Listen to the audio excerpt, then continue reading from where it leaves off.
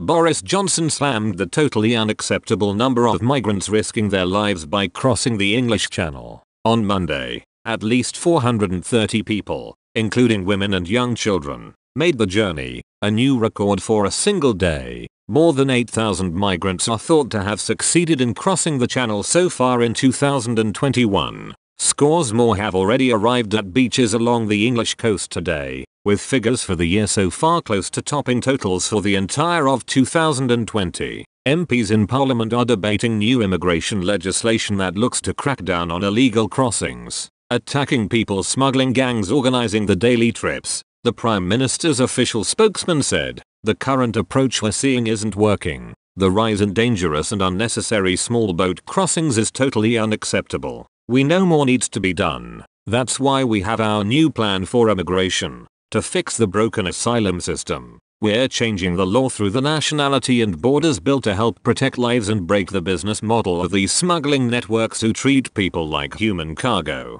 We're also targeting the criminal gangs who are responsible for these illegal crossings at every level. We've also doubled the number of police officers on the ground in France, leading to more interceptions and arrests of those behind this cruel trade." MPs will tonight vote on the Nationality and Borders Bill, which officials hope will be the most comprehensive reform in decades to the asylum system. It looks to remove those from the UK who have no legal right to be here and means migrants entering without permission could face up to 4 years in prison. The bill also looks to help make it easier for genuine asylum seekers to apply for right to remain in Britain from abroad. Speaking yesterday, Home Secretary Priti Patel said, "The British people have had enough of open borders and uncontrolled migration. Enough of a failed asylum system that costs the taxpayer over £1 billion a year. Enough of dinghies arriving illegally on our shores, directed by organized crime gangs. Enough of people drowning on these dangerous, illegal, and unnecessary journeys." She added,